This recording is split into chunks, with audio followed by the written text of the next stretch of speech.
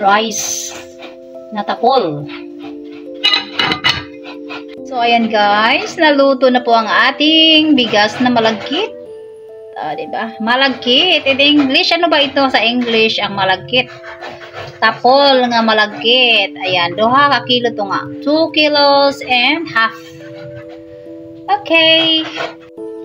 So, everyone. So, today, Nanay will gonna squish those, squish. Nanay will gonna squish those coconut. Yung shredded, I guess. Yung na ano na. Gritted, yes. Gritted coconut. And then, she will gonna transfer the, what's it called, like, the water that is from those coconuts in the other basin, right? On the other container, I mean. Container, rather. Just like that. Look. Wow. Coconut milk.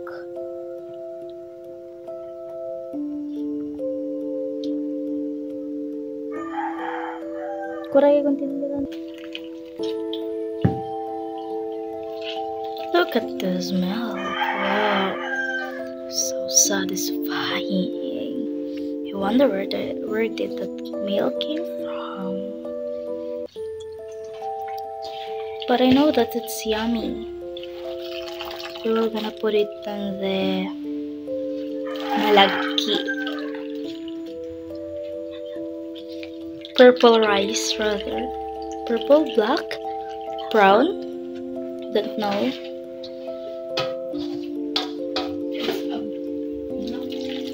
Look at those. Wow. It's so clear. Wow. It's so unbelievable. So, concentration. Still not done. Just grandma still not done. Look at those. 2 cups of water. Yeah. After this, di ba ibalik na yun? Kasara? Ah, and then after tapon.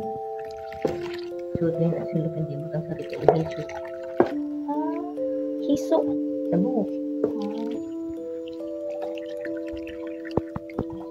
You don't need to whisper it. Look at this.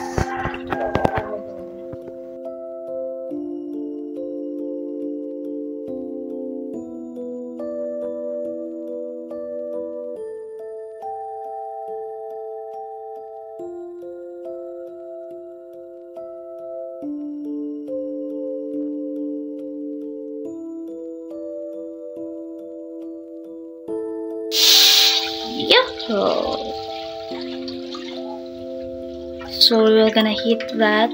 We're gonna heat the milk. Sheesh! Look at the fire. It's just in a normal.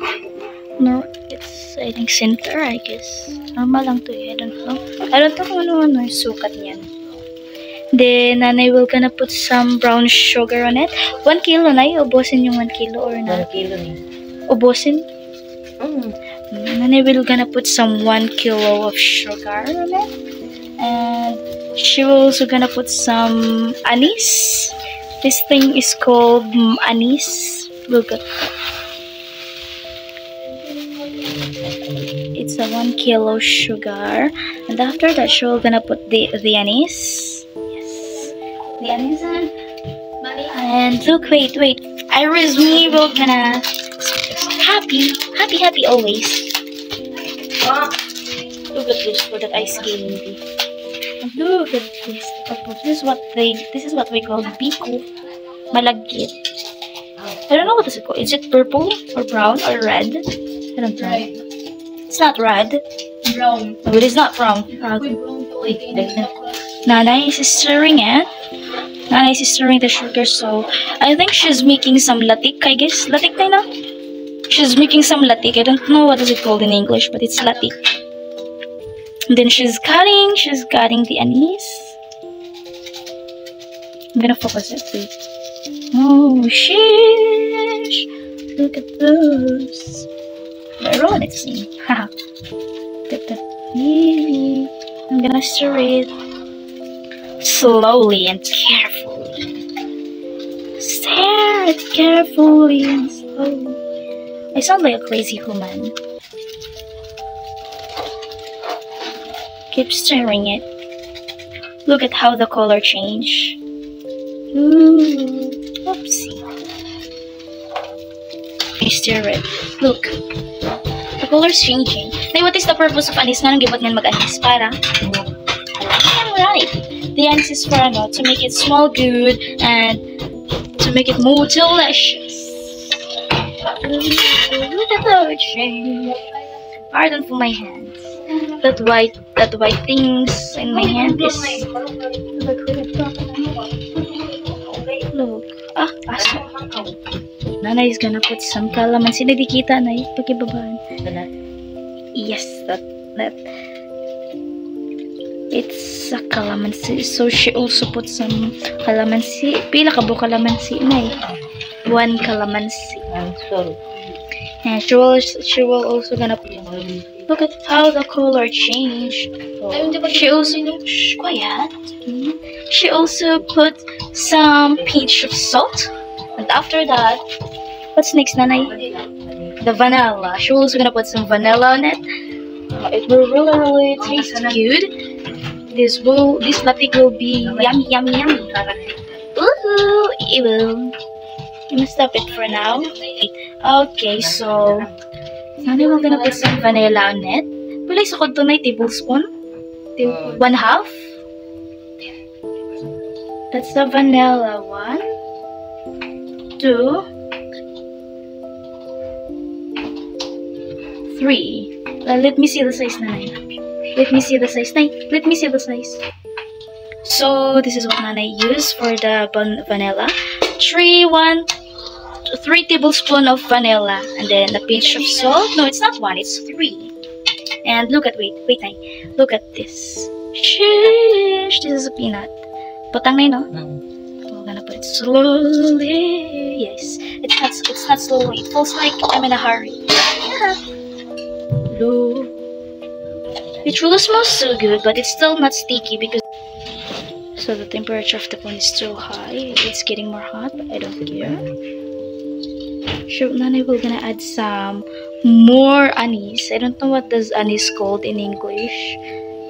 I think it's also called anise in Tagalog, right? It's still not sticky, but the color already changed, and it smells. The color already changed. Hold it in beside. Pero almost 1 kilo.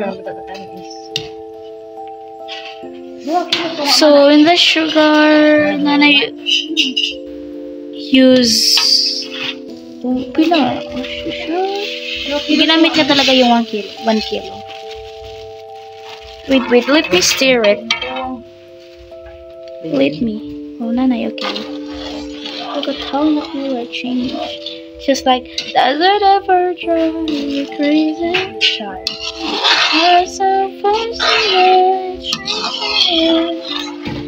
It looks like a coffee. I swear, it looks like a coffee. But it's still not sticky.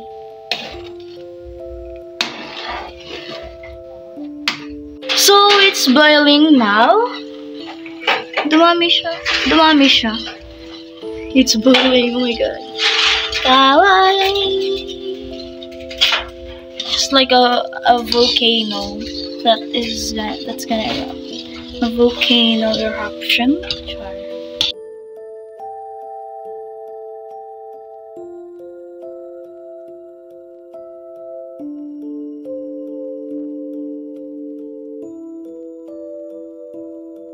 So this is the finished product. It's so foamy. It's sticky and foamy, so now we're gonna pour this on the Biko. Malagkit, brown rice, red rice, purple rice. Okay. So this is the red rice, purple rice, brown rice that I am talking about. Now we're gonna pour the malagkit here. Ay, kamu lagbot lang kuan. Sige, butang.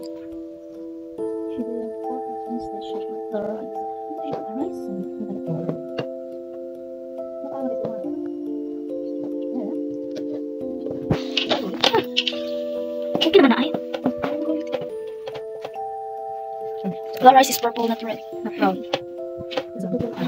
Wait mo na cake. Gusto mo, wala rin?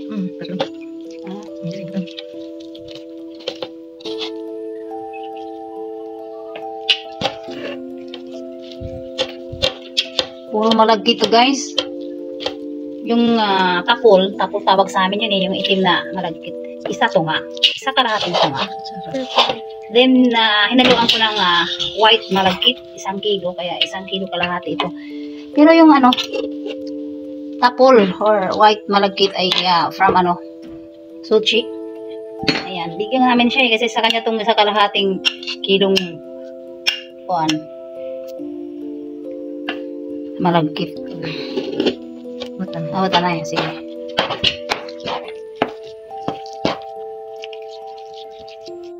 So, ayan guys, sinahalo ng husto ni nanay. Ako naman yung katulong niya yan. Ako yung tagalagay ng kanin doon sa caramelize na. So, ayan. Kasi si nanay talaga po ang nagaganyan kasi hindi ko pa alam mag-isang magluluto niyan.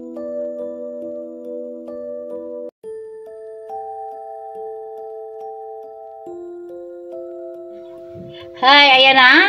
May bawas na, guys. Ayan, binigyan ko na si Suchi. So, ayan na natira, diba? Ano to malagkit na tapol, yung black at saka yung puti. Hinalo ko kaya 2 kalahating kilo. So, ayan, si nanay na po ang magsasalita.